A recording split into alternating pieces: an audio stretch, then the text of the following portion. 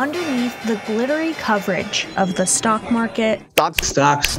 2021 still looks quite positive. There's a whole other side to public companies. Not for bonds, though. The bond market. It's not as sexy of a subject as stocks are. Just that shroud of mystery and mystique and complication over the bond market.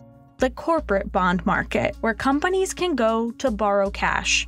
Now companies are facing the highest debt levels ever. More than $10.5 trillion in debt.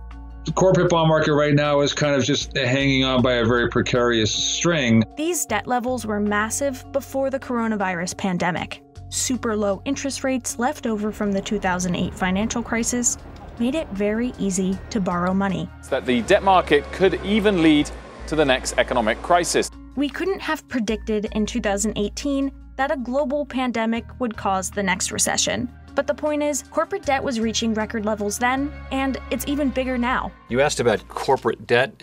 Yeah, I'm just concerned if that's a bubble that you're watching.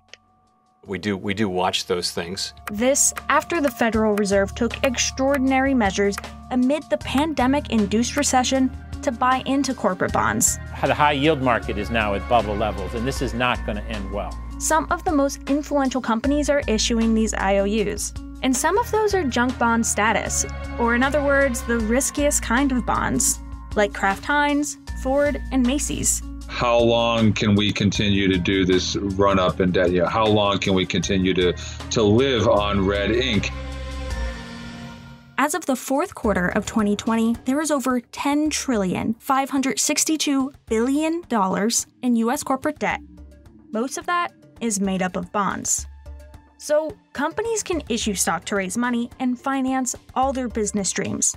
Or companies can borrow the money. And when you borrow money, you're indebted to someone somewhere for that cash. That leads corporations to issue bonds, corporate bonds.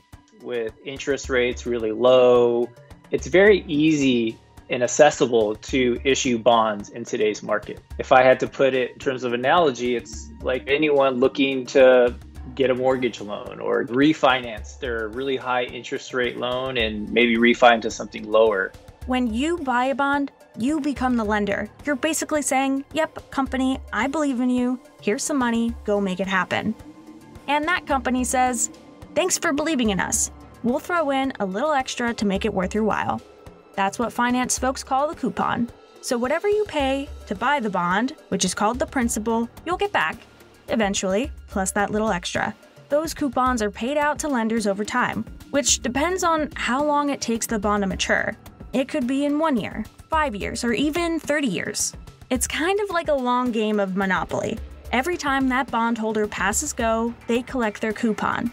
That's why Wall Street calls this fixed income. Just as consumers have FICO scores, companies also have scores themselves, given by independent rating agencies. When a company has a good credit standing and Wall Street thinks that the company can make their debt payments, they're called investment-grade bonds. Then there's the opposite. If a company looks like they're potentially unable to repay those debts, that's a high-yield bond, also known as a junk bond. Corporate health right now is good. And as long as corporate health stays good, then the state of the debt markets stays good. When corporate health goes south, the bond market goes south. The bond market is bigger than the stock market by multiples. So when the bond market blows a gasket, the damages are much worse for the economy.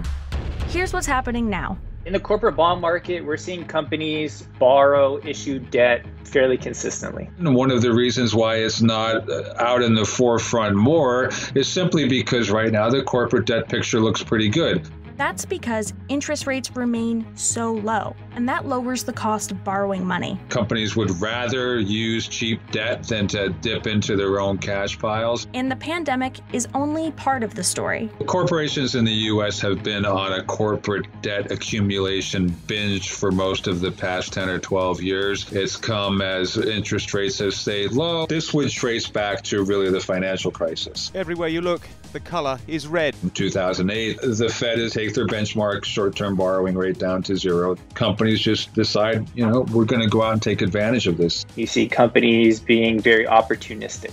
And it's great during periods like we are now where things are great. It feels like the economy is starting to pickup, you have vaccine distributions, but sometimes companies can get reckless. Sometimes what will happen are these companies do get downgraded, and then they cross over from this bucket, from investment grade to the lower quality high yield area. You're either in one of these two buckets. There's nothing in between. Right now, there's a ton of companies right at the edge of that investment grade cliff. So when bonds are downgraded from investment grade to high yield, it almost falls off a cliff, meaning there's a lot of selling pressure that takes place. Asset managers can't hold these bonds because it's crossing over. And so you'll have this unique opportunity set where managers will force sell. There was a big concern about what we call in the bond market fallen angels, which is basically a company that had been barely investment grade. Those companies get downgraded. And in 2020, rating companies downgraded several of these fallen angel companies. 50 companies were downgraded last year alone for over $200 billion in debt.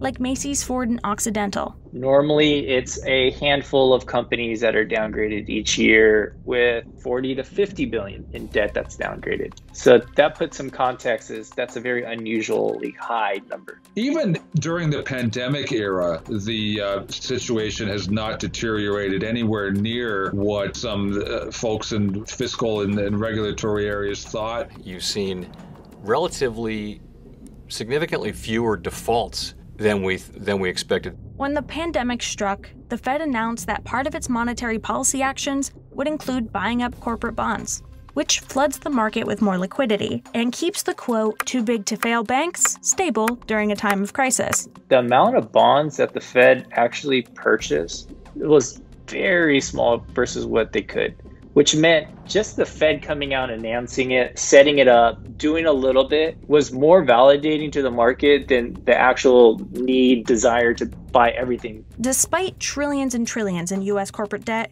you could say the potential bubble is benign. For now. None of these things have been a big problem so far, so it tends to make the market more and more sanguine about the state of corporate debt. But there are issues, and one of those issues is what happens if things change.